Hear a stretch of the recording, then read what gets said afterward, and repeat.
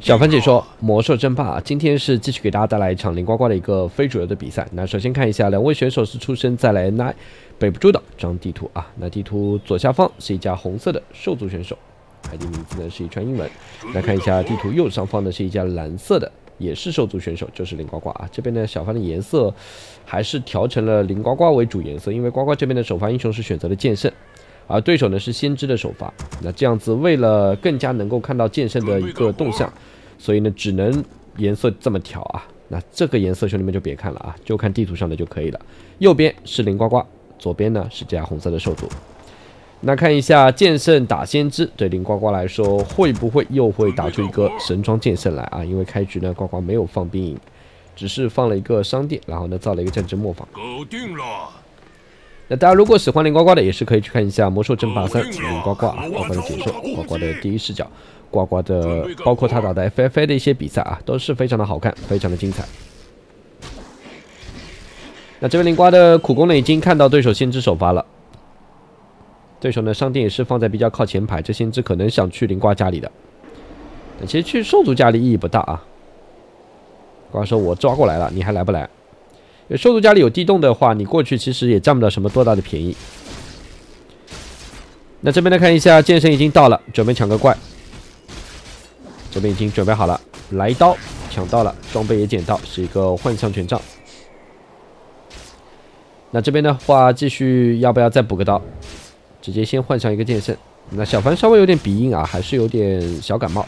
这里呢也是希望兄弟们能理解啊，稍微有一点点。 有兄弟说：“小凡，你怎么老是感冒啊？”确实，最近的话，感觉年龄上去之后，身体也不怎么好，要么咳嗽，要么感冒啊。也是希望兄弟们真的能谅解，肯定是影响大家观看了啊。有兄弟一乍一听，哎，不对啊，小凡这声音不对了，确实不对啊，我也感觉不对了。那这边看一下林呱的剑圣呢，是继续想打掉对手这个猎头，身上呢还有2下子分布，这样子应该是能打掉的，没问题啊。林呱呢还舍不得用这一下子分布，但这越舍不得的话，感觉越是血掉的多。 还是要用啊！呱呱，哎呀，被对手反补掉了这个猎头，你看没拿到经验，索性这一把疾风不用掉，反而倒没什么事了。那对手呢是在这里造兵营，哎呦，对手是双兵营爆猎头，然后是直接不升科技了，双兵营猎头有可能要来 TR 的。那看一下林呱这一波怎么打？那瓜家林的塔也在造，兵营呢也在放啊，自己的2本呢剩了一大半了。 那这时候呢，林呱去商店买双鞋，但这个幻象剑圣侦查很重要，一定要去看看，如果能看到最好。那这边看一下对手这里的大鸡和猎头呢，也是出去了，先知呢可能还想练一练。那呱跑到这里一看，哎，看到了。那这样林呱应该有所防备了。对手既然这么极端的一个打法，那林呱看一下怎么去应对啊。呱守卫就2本升完之后。 2发英雄看看要不要来个小歪。那剑圣的话，现在呢要跟着对手啊，防止对手直接来一波，还是要看一看的。那剑圣呢，刚刚好像又抢了个这里加3的，对手呢又反补掉了，不给林呱拿经验。那这里的话，看一下有药膏啊，林呱的剑圣呢还在不停的拉扯，但对手这波苦攻也出去了，哇，果然是要 TR 了。 果然是TR，没什么大问题。那应该呱呱也反应过来了，好在前排有跟塔，小弯的马上出来补个大鸡。本来可能3本出猎头之类的，要玩点花样的。现在林呱呢只能老老实实打了。那这波呢剑圣尽量拖住对手，不给对手猎头冲过去太多，能点掉一个最好。点完走人，涂个药膏，去商店。这时候呢林呱明显是在拖延对手的脚步。 希望对手慢点过来。那剑圣呢？这里又买了个头环。家里呢，看一下小歪呢还在出啊，还没出来了。这波呢，苦工钻地洞已经等好了，等对手来了。有箭塔，有地洞。这波呢，对手想来造塔的话，其实也没那么容易。对手呢，突然间来到林呱家门口练了个小点，打了个力量加3。啊，呱的剑圣呢已经在家门口等着了，等了好久啊。呱说我不怕你不来啊，就怕你乱来啊。 那这样看一下，小歪呢也出来了。这边呢，先把这个苦工点掉。哎呦，这波对手来不了了呀！完了，3个苦工全没了。哎呦，林呱呱等了半天，结果等了这个结果啊！水泥地洞都升完了，结果对手3个苦工没了。先知呢抢了2个点。那这样子对呱呱来说也知道对手肯定不来了这一波。那这样呱呱的整个战术呢，3本继续升。对手这时候的话，看一下后面还要拉苦攻吗？好像还要来3个，继续要过来。那呱呱这一波的话，感觉稍微有点轻敌了啊，觉得对手不来了。没想到对手还会来吗？这边小歪要注意走位啊，别被围了。对手想围，对手想围，剑圣有疾风步，但小歪，哎呀，灵光卡出去，哎呦，还好卡出去了。这波小歪快点跑，顶个加速卷轴，走得掉吗？对手猎头堵位子，走不掉了呀！哇，这波呱呱失误了。这个大吉要小心了，打死一个猎头作用不大，对手猎头茫茫多啊。对手是双兵营爆猎头不升科技的局啊。但呱呱不能用自己的部队去换啊，这么换下去的话肯定要吃亏的。那好在呢，对手这一波呢又不进攻了，对手是不是在等啥？除了等苦攻之外，他是不是还有别的想法？没有啊，家里科技没升啊。那这边呢再练掉一个点，哎，对手这个战术挺怪的啊，又不去了。那灵光呢这时候就在等对手来啊，等了半天，结果对手就是不来啊，哎，这就奇怪了啊。呱呱估计也在纳闷了，哎，你这个这么好的机会不 TR 了，那你这么多猎头出来干啥？不升科技？他果然不升科技啊，41人口了已经。那呱呢出去再练级，这时候呢对手在外围放了商店。那这波呢猎头继续往里冲，这家兽族呢家里也有商店，那应该还是想 TR 的。灵瓜呢一看不对，哎，这兄弟又来了。那这边的话，快点练完这个点，打个野兽卷轴回去了。对手箭塔已经在造了。哇，呱呱没想到对手竟然还会来啊，这是真的没想到。那现在对呱呱来说的话怎么办？强行打对手的先知，但这先知也没有回城啊，就算打死了也就打死了呀。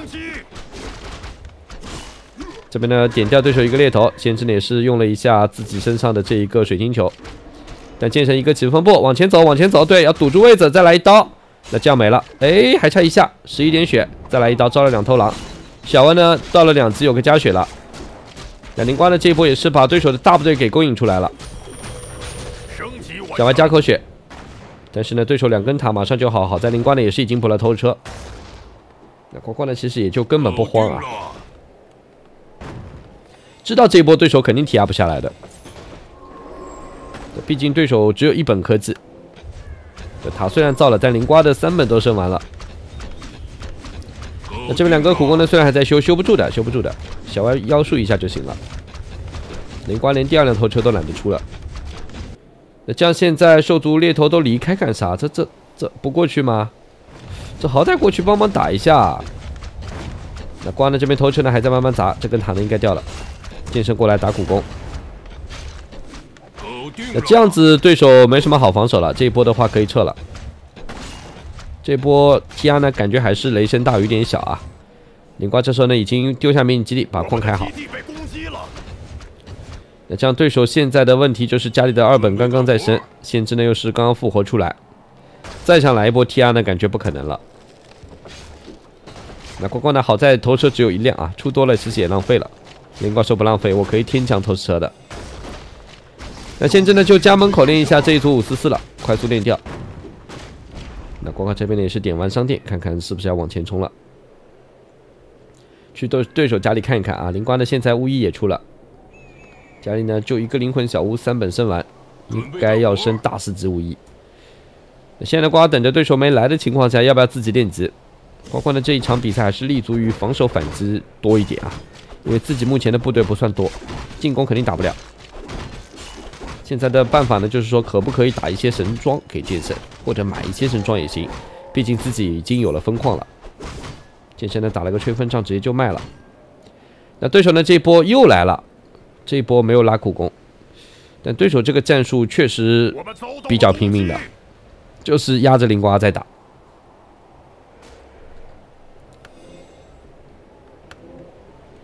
那这里呢，看一下灵瓜3发英雄选择牛头人酋长，剑圣的话买好了电球。那对手呢是把灵瓜剩余的这些怪给练掉，这也不行啊！灵瓜呢已经在侦查对手的分矿了啊。那发现对手这里呢有个边影，直接打掉。那剑圣这边呢也是继续把剩余的怪也练一练，3级剑圣，2只小歪，1级牛头。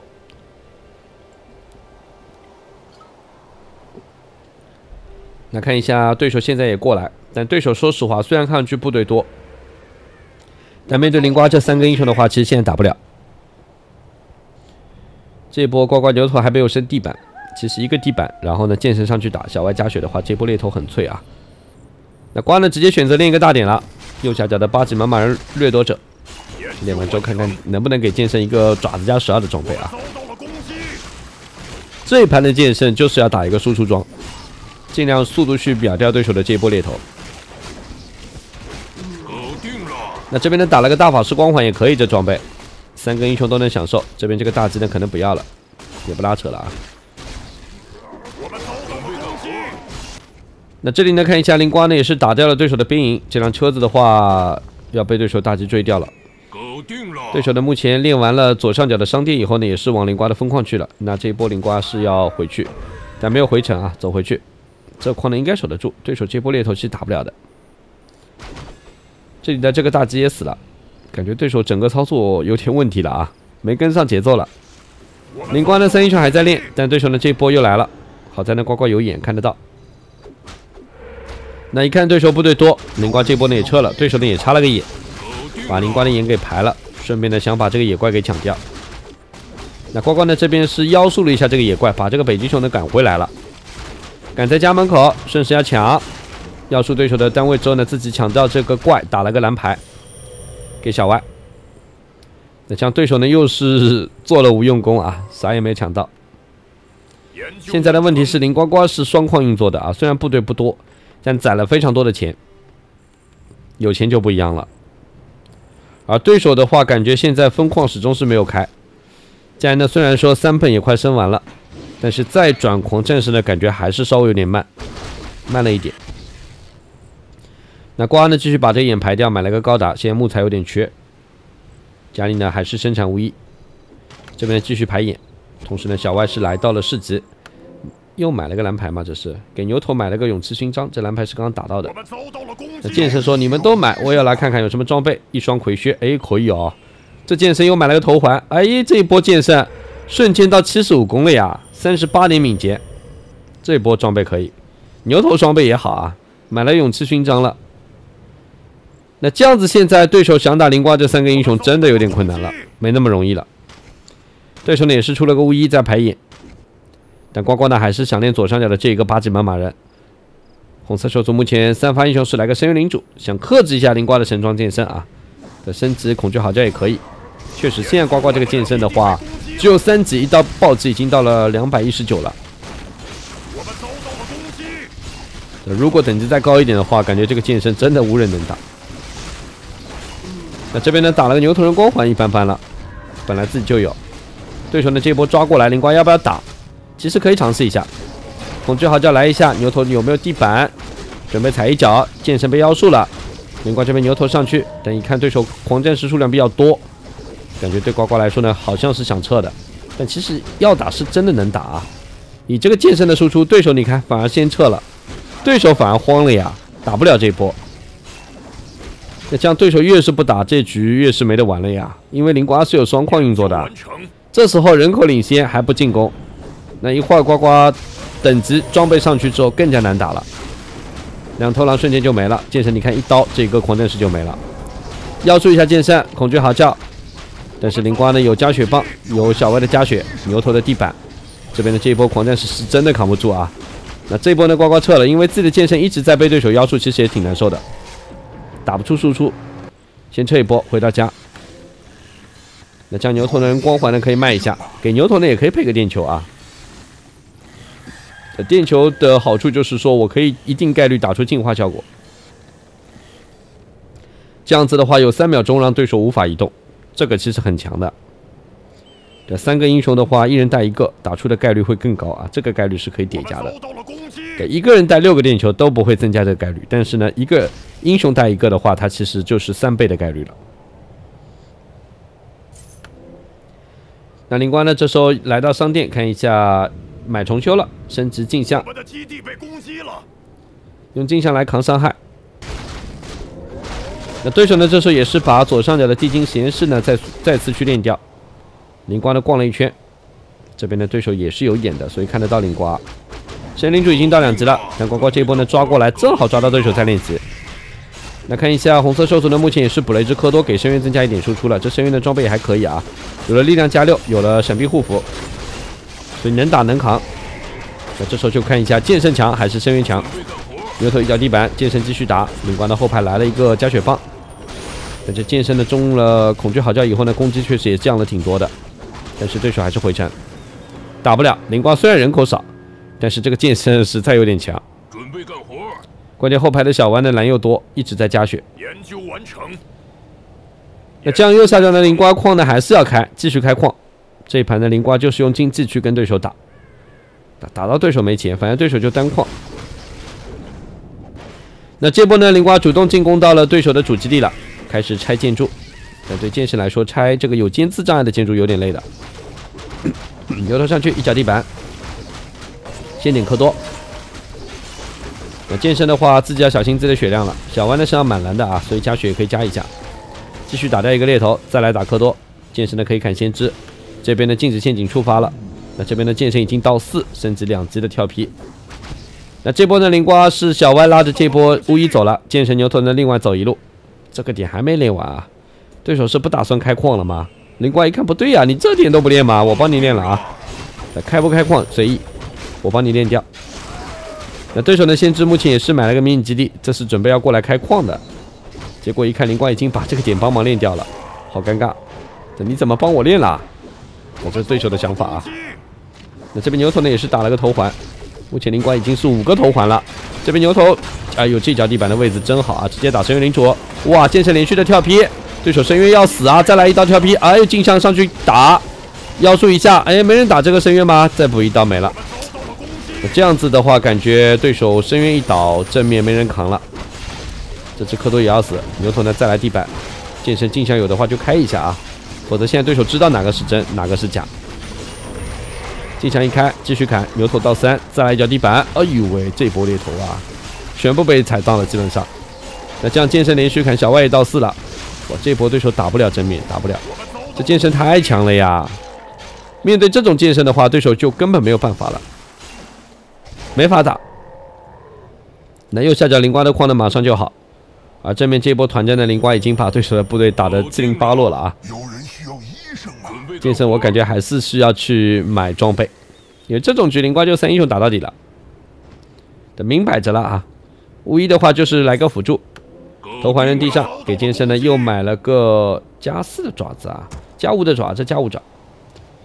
那这样剑圣已经到81攻了，没有好装备应该是啊。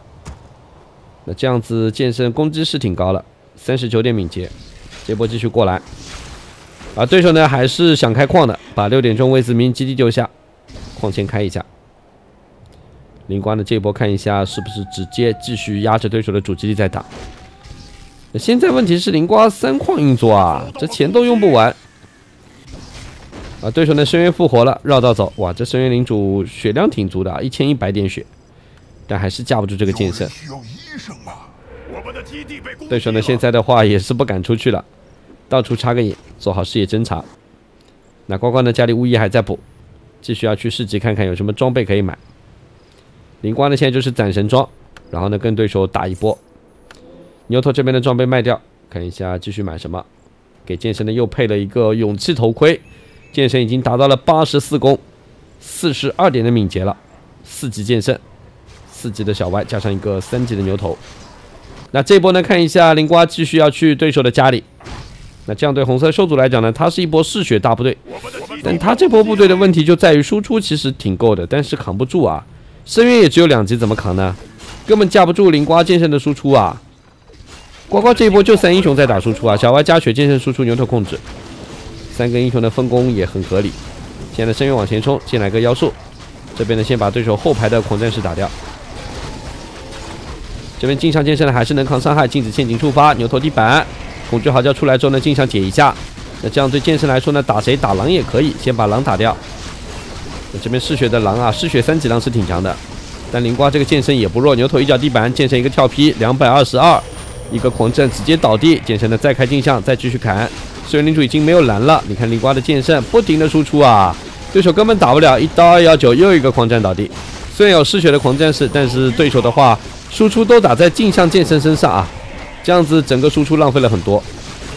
灵瓜的剑圣呢还在输出，小万的身还有蓝，还可以加血，再加一口牛头，再来一脚地板。对手这先知走不掉，一刀231妖，先知扛不住，再妖硕，禁止陷阱触发，再来一刀，哎呀，牛头倒死，先知没了。那这样先知一倒的话，对手打不了。这边呢再来一下地板，这个2只次元领主也不行，对手这时候大出奇迹。我们恭喜林呱呱，最终呢还是获得这场比赛胜利，也是感谢兄弟们收看，再见。